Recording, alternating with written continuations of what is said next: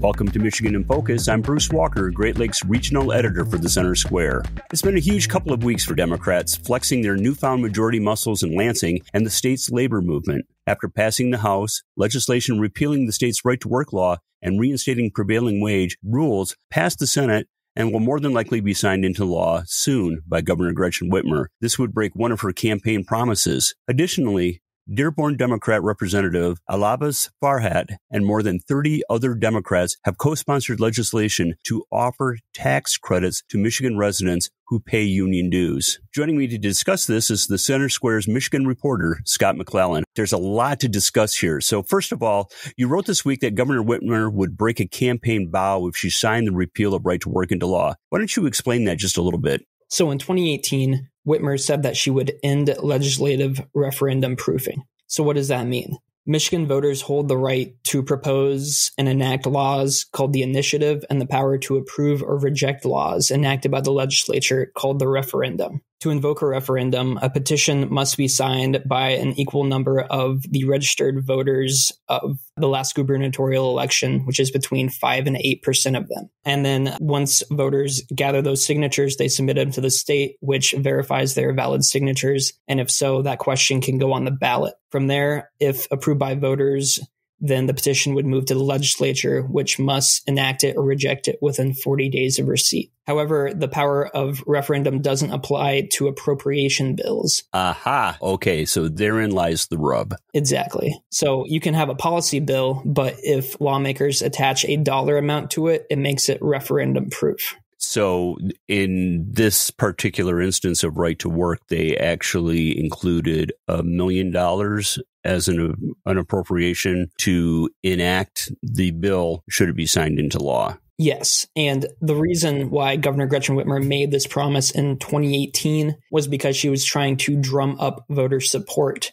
Because Republicans, when they passed right to work in 2012, enacted the same strategy. They allocated a dollar amount to make it harder for Michigan voters to repeal it. And that's why Michigan Democrats had to take control of the House and the Senate to change the law. There's actually footage of the governor, who was then a senator, on the Senate floor giving an impassioned speech about how she felt that Democrats and voters were being flamboozled by that exact same strategy that is being employed now. That brings us to House Bill 4235, which aims to offer tax credits for union dues paid in the state. And the Representative Farhat from Dearborn is the majority vice chairman of the House Tax Committee. And according to the bill, a taxpayer may claim a credit against the tax imposed under this part in an amount equal to the qualified union dues paid to a labor organization by the taxpayer during the year. So this gives a full tax credit for government union dues to public employees. So it's not to be confused with the tax deduction, mind you.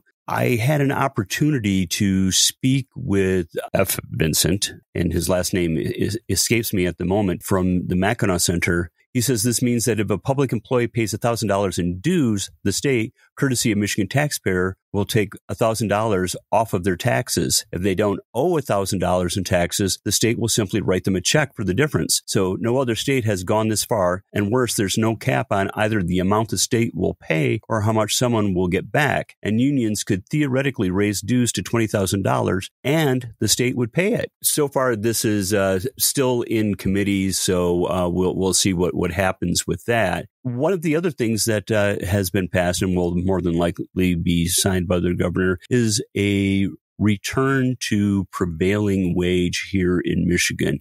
And Scott, if you could talk a little bit about that, I would appreciate it. So the prevailing wage basically says that for construction projects, the groups must pay at least equal to the minimum union wage. So before, Republicans had contested this, saying that it drives up taxpayer costs for regular projects. But if you remember, I believe in 2021, Governor Gretchen Whitmer, via executive order, reinstated the prevailing wage for one of her departments over Republican outcries. What we're starting to see is that Michigan was more or less a red state, kind of turned into a purple state, and now is a blue state almost through and through. And all of these pro-organized labor bills are being passed And it's looking like this will be the lay of the land for the foreseeable future.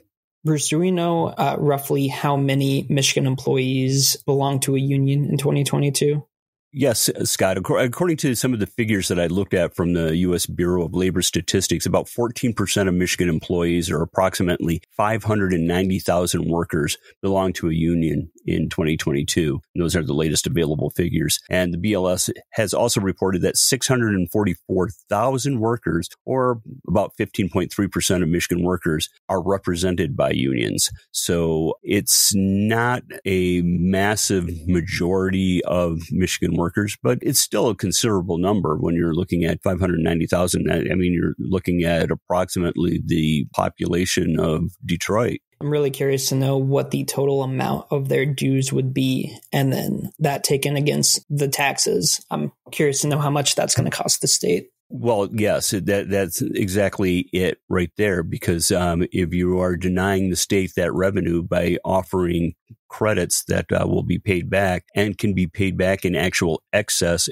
of what was paid in union dues, that could add up. And it could be quite considerable. So that is another thing that we can look at down the road if this particular piece of legislation picks up a head of steam. Well, listeners can keep up with this story and more at thecentersquare.com. This is Bruce Walker, Great Lakes Regional Editor for The Center Square. Please subscribe, and thank you for listening.